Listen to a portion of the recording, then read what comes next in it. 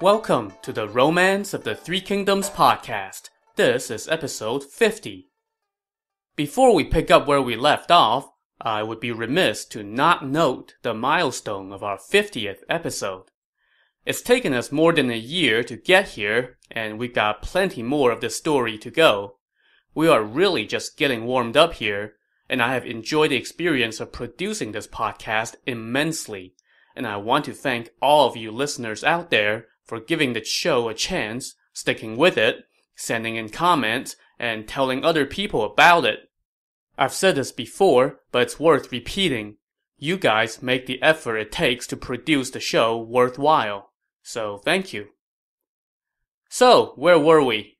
Yes, Liu Biao had just died, and before his body was cold, his wife, Lady Cai, and her brother Cai Mao had conspired to forge his will and make her son, Liu Cong, the new ruler of Jing province. They kept word of all this, including Liu Biao's death, hidden from his elder son Liu Qi and from Liu Bei. Then, when they heard that Cao Cao's army was on its way, they quickly decided to surrender. So they sent an official named Song Zhong to deliver the message to Cao Cao. On his way back, Song Zhong was captured by Liu Bei's soldiers. They took him to Xinye County to see Liu Bei, and Song Zhong ended up telling Liu Bei everything. Zhang Fei then told Liu Bei that he should kill Song Zhong, then march on Xiangyang, where they would sack the city, kill Lady Cai and Liu Cong, and use the city as their base to fight Cao Cao. But Liu Bei would hear none of this. "Enough already," he says he shushed Zhang Fei. "I will proceed as I see fit." He then admonished Song Zhong. "You knew what was going on, so why did you not report this to me sooner? Even if I kill you today, it would do no good. So scram." Song Zhong, breathing a huge sigh of relief, thanked Liu Bei and made himself scarce. Just as Liu Bei was sitting around feeling bad, word came that Liu Biao's elder son Liu Qi had sent the official Yi Ji to see him.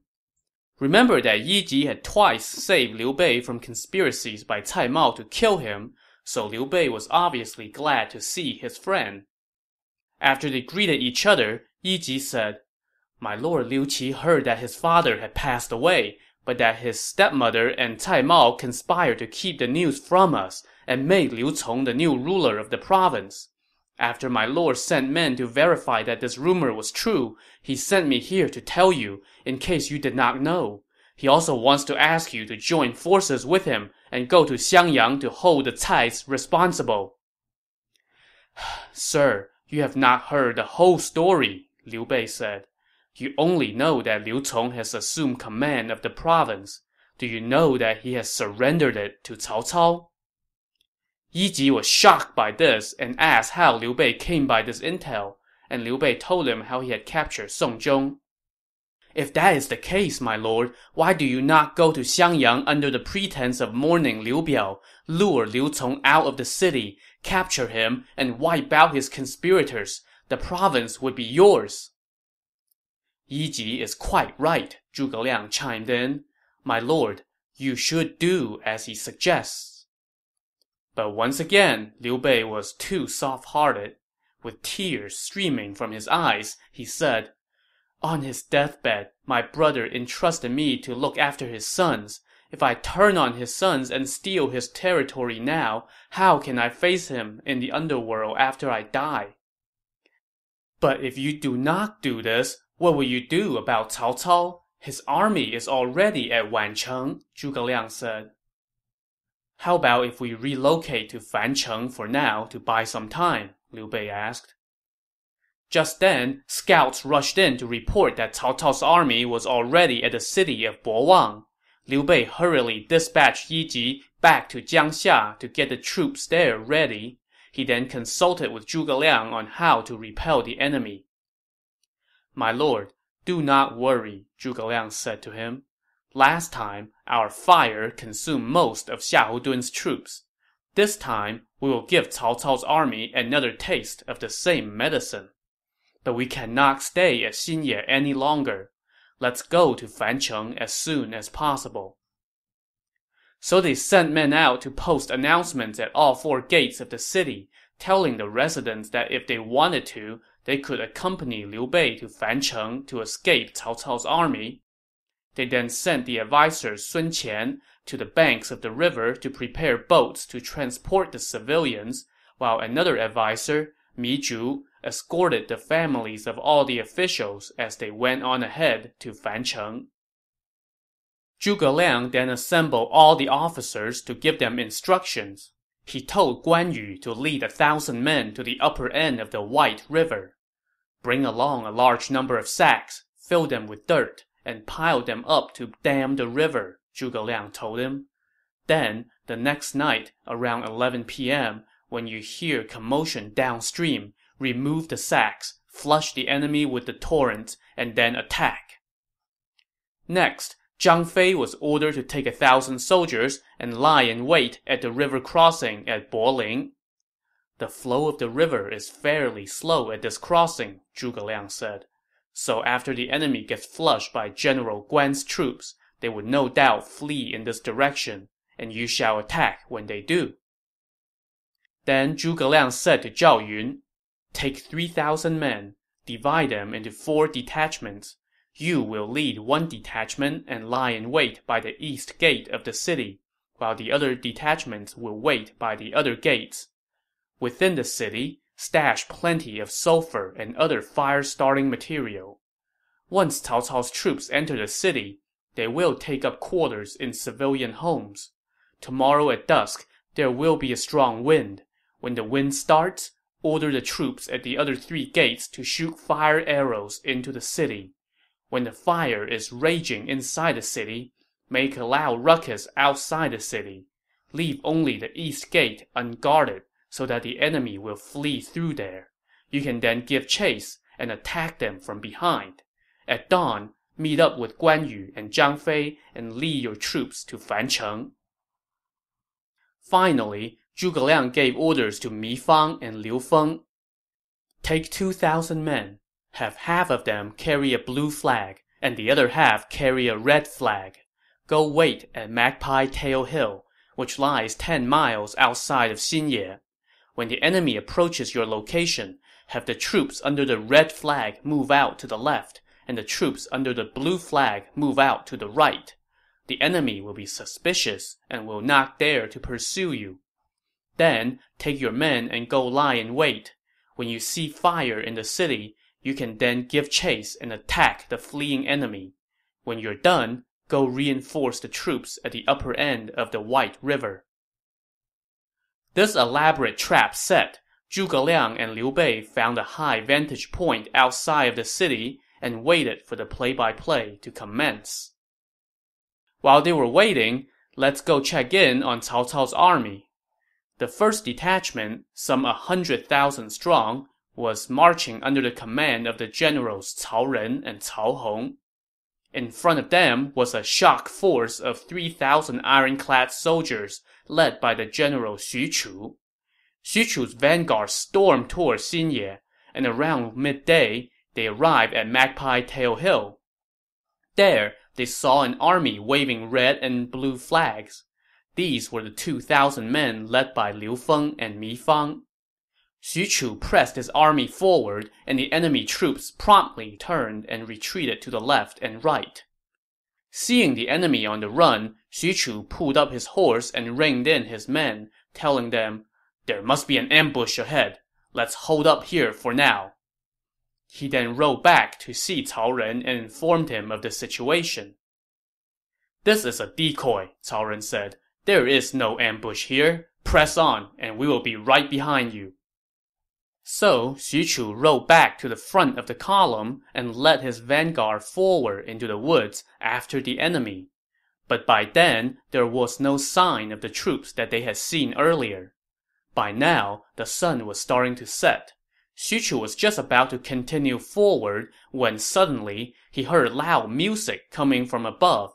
He looked up and saw a cluster of banners atop a tall peak. Among the banners were 2 canopies. Under one was Liu Bei, and under the other was Zhuge Liang. The 2 of them were seated across from one another, drinking and seemingly just having a good old time. Xu Chu was enraged by this mockery, and he ordered his troops to find a way up the hillside. However, they were greeted with a hail of rocks and logs and could not advance. Just then, they heard loud roars from behind the hill, so they tried to find a way to get back there to pick a fight. But by then, it was already too dark. At this point, Cao Ren had caught up, and he ordered the troops to forget about Liu Bei and Zhuge Liang, and instead just go on ahead to seize Xinye so that they would have a place to rest for the night. When they arrived at the foot of the city, they found all 4 gates flung wide open. Cao Ren's troops stormed in and found no resistance. In fact, they found no one at all. It was a ghost town.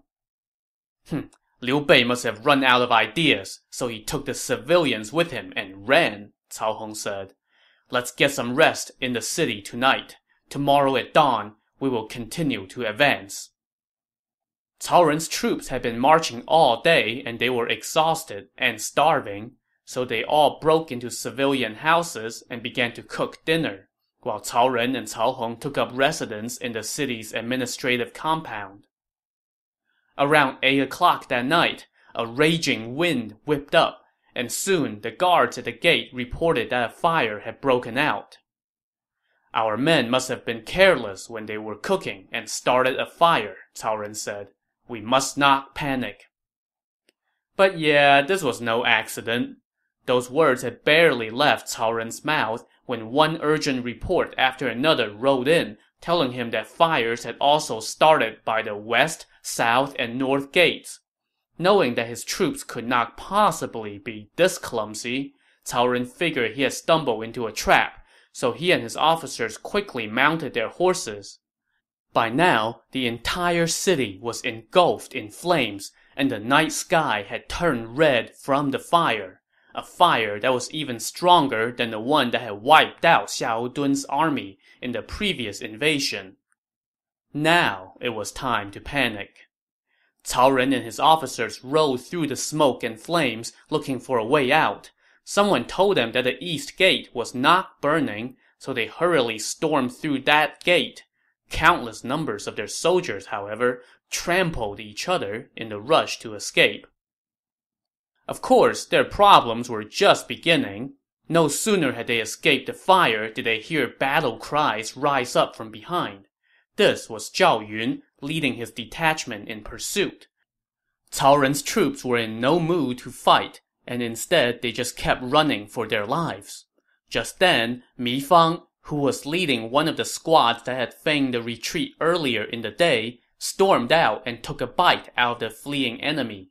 This was followed up by a similar sucker punch by Liu Feng, who was leading the other half of the decoy army from earlier in the day. By about 1 a.m., what remained of Cao Ren's troops were exhausted, and most of them had suffered burns and injuries. They ran until they reached the banks of the White River. There, they were delighted to find that the water was not very deep, so both men and horses waded into the river to quench their thirst, making a loud commotion in the process. Of course, there was a reason that the water here was not very deep, and that commotion was the signal that Guan Yu, who was wading upriver, had been waiting for. He now ordered his men to remove the sandbag dam that they had constructed, and Cao Ren's troops soon discovered, much to their horrifying chagrin, that this part of the river was actually much deeper when it was not dammed. A large number of Cao Ren's soldiers drowned when the raging torrents came sweeping down, and Cao Ren and the remnants of his troops sprinted toward the shallow end of the river. That route took them to the river crossing at Boling, just as Zhuge Liang had predicted. So of course, they promptly ran into the waiting arms of Zhang Fei. "Cao Ren, you scoundrel! Come meet your death!" Zhang Fei shouted. The two sides scrummed, and things were looking pretty dire for Cao Ren. Just then, though, Xu Chu appeared on the scene and engaged Zhang Fei in battle. After a short back and forth, Xu Chu did not dare to linger for long, so he too ran. Zhang Fei now went to meet up with Liu Bei and Zhuge Liang. Together, they traveled upriver, where Liu Feng and Mi Fang had already prepped boats for them. They all crossed the river and headed toward Fancheng, but not before Zhuge Liang ordered all the boats burned, just to make it a little harder for the enemy. As for Cao Ren, once he was in the clear, he reassembled his tattered troops and brought them back to Xinye to regroup. He then went with Cao Hong to see Cao Cao, who was coming with the main army. "Zhuge Liang, you country bumpkin! How dare you!" Cao Cao said angrily when he heard what had transpired. So now Cao Cao flexed his muscle and marched his main army forward. This army was so immense that it covered the hillside as it marched. After they set up camp at Xinye, Cao Cao sent out troops to scour the nearby hills and to block the flow of the White River. He then divided his main army into 8 detachments and had them all march on Fancheng. But before his troops set out, one of his advisers, Liu Ye, offered up a suggestion. "Your Excellency just arrived in Jing province," Liu Ye said. "You must try to win over the hearts of the people first. Right now, Liu Bei has moved all of the civilians of Xinye to Fancheng. If our troops begin to lay siege, both of those cities will be reduced to ashes. Why not send someone to offer Liu Bei a chance to surrender first? Even if he refuses, the gesture would show our concern for the people. If he does surrender, then we can pacify Jing province without battle." Who would we send as the envoy? Cao Cao asked. "Xu Shu has a strong bond with Liu Bei," Liu Ye said. "He is currently with the army, so why not send him?" In case you forgot, Xu Shu was Liu Bei's strategist before Zhuge Liang, but Cao Cao detained his mother and forced him to leave Liu Bei. As a result, Xu Shu's mother committed suicide, and Xu Shu swore to never offer any advice to Cao Cao. So understandably, Cao Cao was a little hesitant about sending him back to his old master since, hey, what if he doesn't come back? But Liu Ye put his mind at ease. If Xu Shu does not come back, he would become a laughingstock, so there is no need for you to worry about that, Liu Ye said. So Cao Cao summoned Xu Shu and told him, "I had intended to raze Fancheng to the ground, but I pity the civilians within. Go and talk to Liu Bei. Tell him that if he surrenders, he will be pardoned and given a title. If he continues on his misguided path, then his army and his civilians will share his fate and be destroyed. I know you are a loyal and honorable man, so I am asking you to take on this mission. Please do not let me down." So Xu Shu set out and went to Fancheng, where Liu Bei and Zhuge Liang greeted him, and they all sat around and reminisced about the good old days for a while.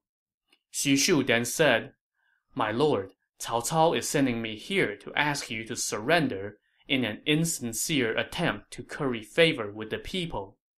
Right now, he is marching 8 detachments this way and has blocked the flow of the White River. I fear you will not be able to hold Fancheng. You must make plans immediately." Liu Bei predictably tried to convince Xu Shu to stay, but Xu Shu refused. "If I do not return, then I will become a laughingstock," he said. "My mother is already dead, and that is a grudge I shall never forget. Even though I am in Cao Cao's service, I swear I will never offer him a single piece of advice.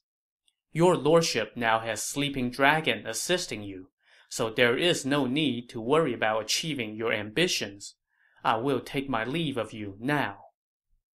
So Liu Bei had no choice but to let Xu Shu go.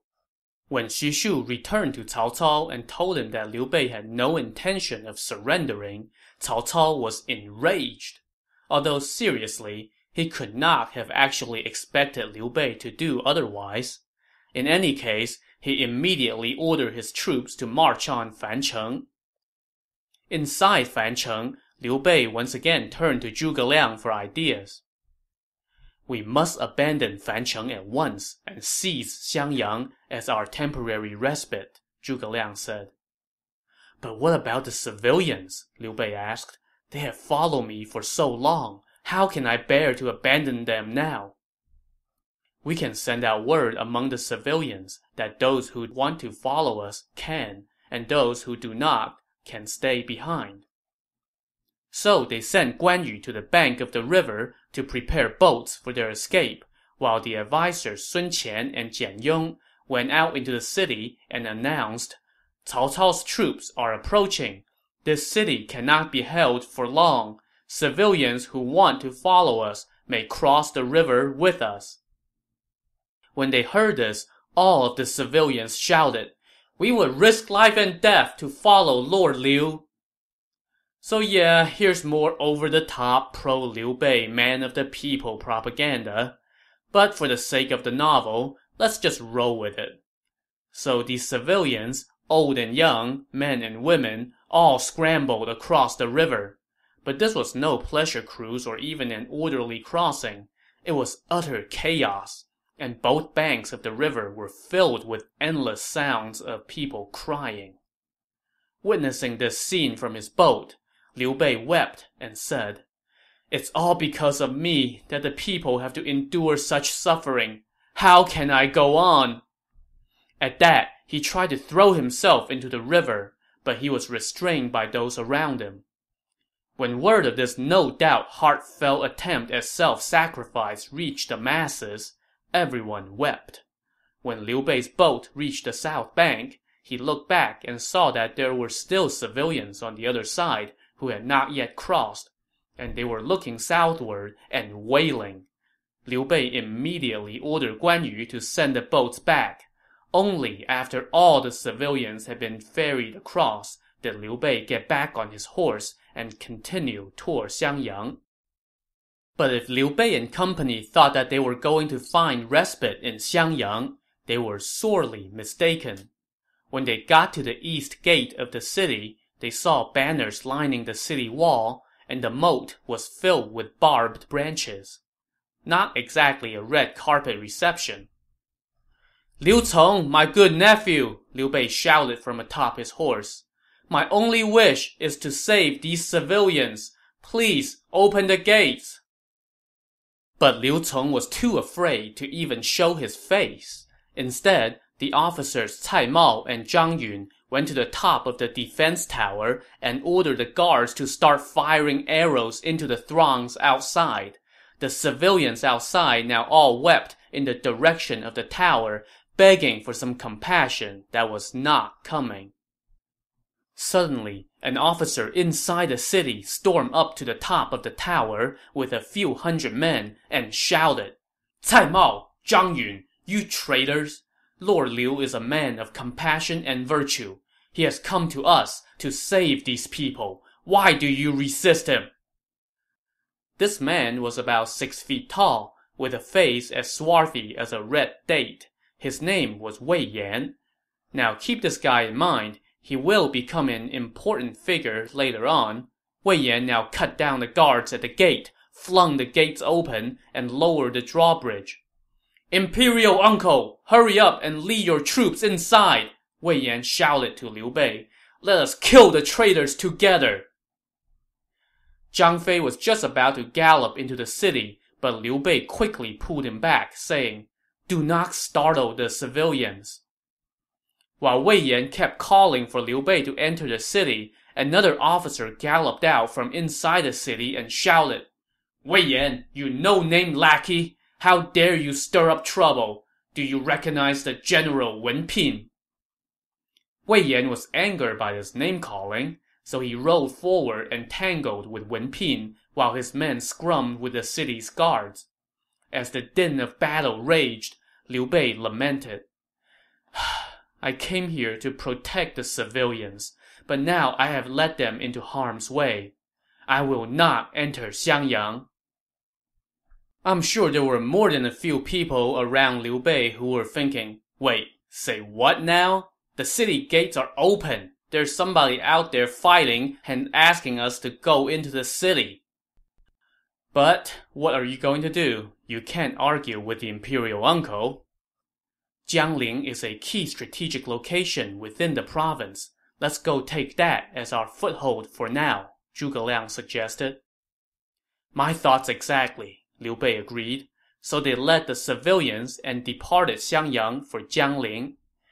Amid the chaos, a large number of the civilians within Xiangyang fled the city to join up with Liu Bei's swelling entourage because they all just love him so much. As for Wei Yan, after a long duel with Wen Pin, he saw that the few hundred men who had followed him were all dead, so Wei Yan turned and fled as well. But he could not find Liu Bei amid this chaos, so he fled toward the city of Changsha to seek refuge with the governor there. We will hear from him again, though not for a good while. Catching up with Liu Bei, he was now traveling with more than 100,000 people, counting soldiers and civilians. This entourage included thousands of carts and countless people who took whatever they could carry with them.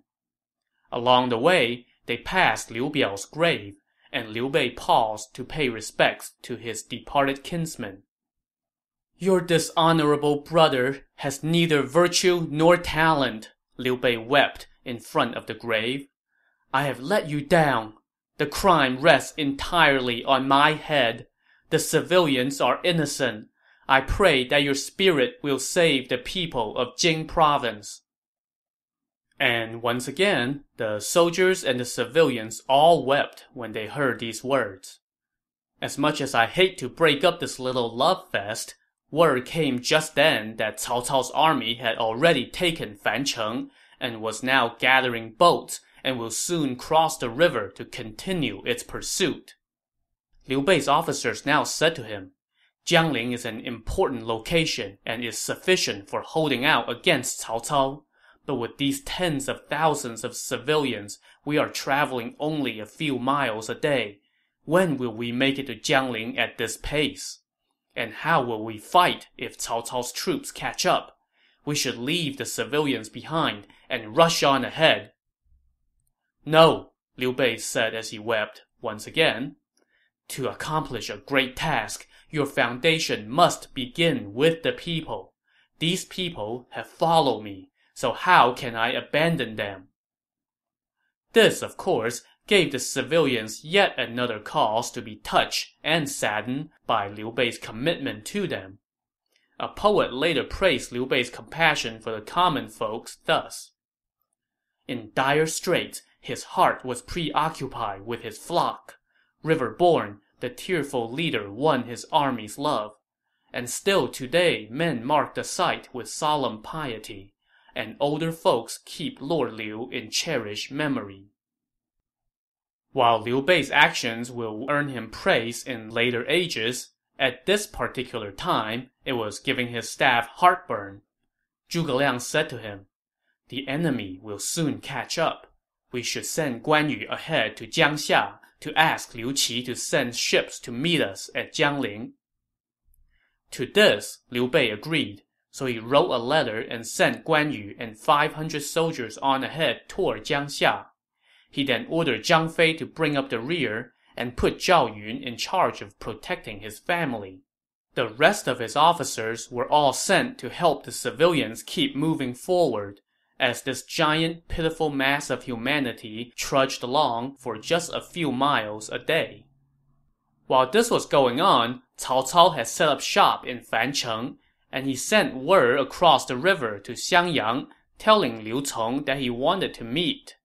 Liu Cong, however, was too afraid to go, so his officers Cai Mao and Zhang Yun volunteered to go in his stead.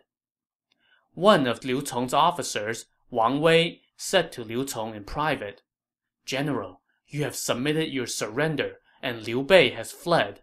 Cao Cao's guard must be down right now. If you stage a surprise attack at a strategic location, you can capture Cao Cao. If you do that, then your prowess will shake the realm, and you will be able to pacify the heart of the empire. This is a rare opportunity. Don't miss it. So, is Liu Cong going to surprise Cao Cao? Find out in the next episode of the Romance of the Three Kingdoms podcast. Thanks for listening.